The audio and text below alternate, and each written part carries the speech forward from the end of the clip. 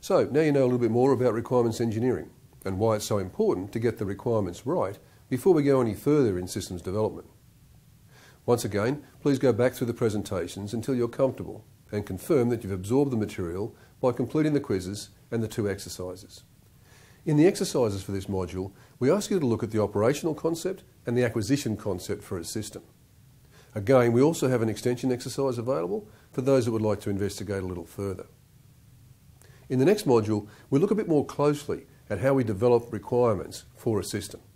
We'll see you then.